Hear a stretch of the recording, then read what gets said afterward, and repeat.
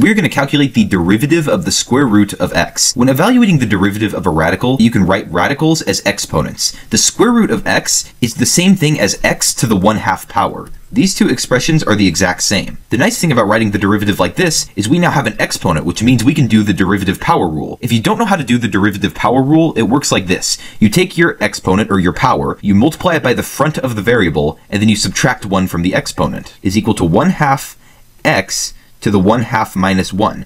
And 1/2 minus 1 is just negative 1/2. Now, since I have a negative exponent, that means that I can write this entire expression as a reciprocal. I have 1/2 multiplied by 1 over x to the 1/2 power. I just took this expression and I wrote it as a reciprocal. For the final step, I'm going to multiply the two fractions, and I'm also going to change this 1/2 power back to a square root. So the derivative of the square root of x equals 1 over 2 times the square root of x. And this right here is the derivative of the square root of x.